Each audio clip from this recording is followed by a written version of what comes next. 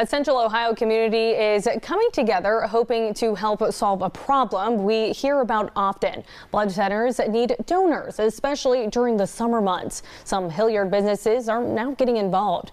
NBC4's Eric Halpern joins us with the new effort. Eric?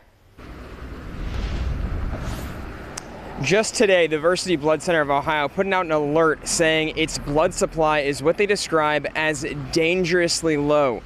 Local businesses are in a friendly competition with the same goal: get that supply up.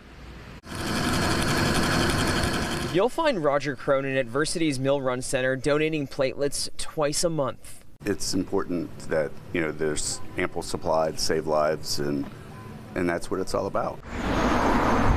There's a new push in Hilliard to get more people like Roger to donate. It's called the Hilliard Battle of the Businesses. 5 businesses and the city are competing to see which can collect the most blood.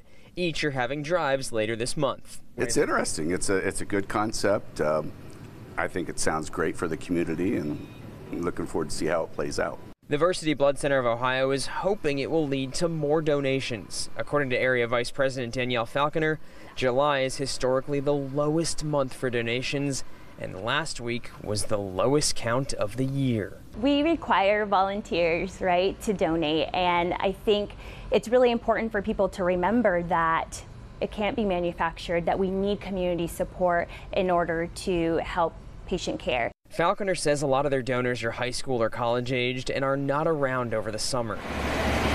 What's next for you? Crooked Can is one of the businesses taking part in the new competition.